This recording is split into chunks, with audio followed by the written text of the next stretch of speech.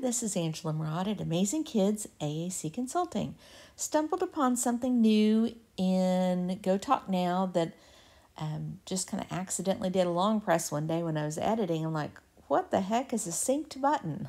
So I emailed my contacts at Attainment and they explained the purpose. So I thought I'd give everyone a look at it. They will be adding info to the user manual hopefully later this fall, but I wanted to go ahead and give you guys a heads up.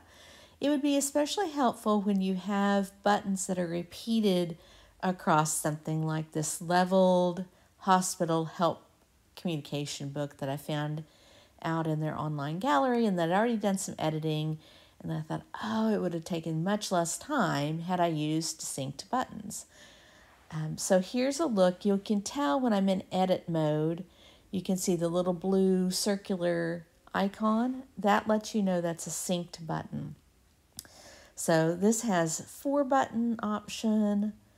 It has 9, 16, and 25. And as you can see, it's leveled, so it contains all of the buttons of the previous page plus then adds. And so I'll show you.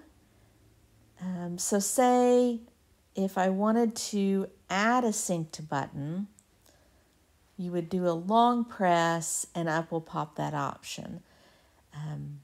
Let's see, let's go in and we'll change cold into a synced button. So I'm going to go through and delete the instances of that button right now.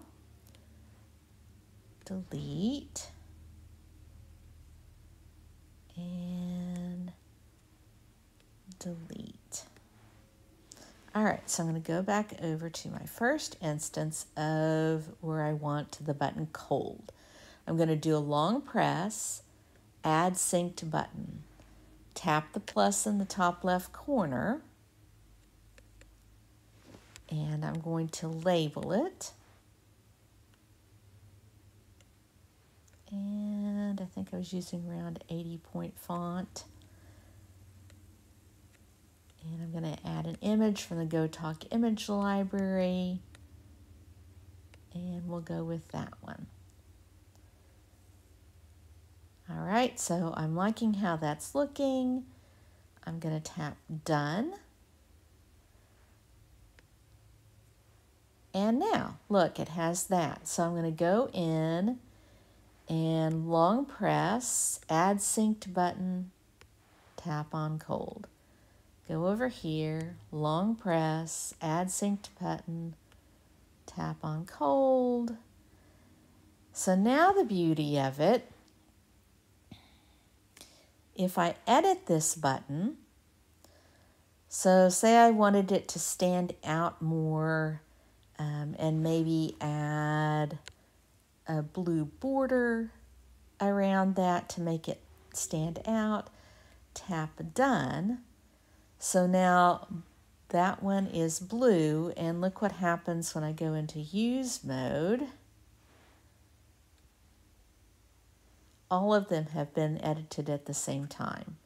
So super time saver if you're going to be creating boards similar to this or maybe like a leveled core board.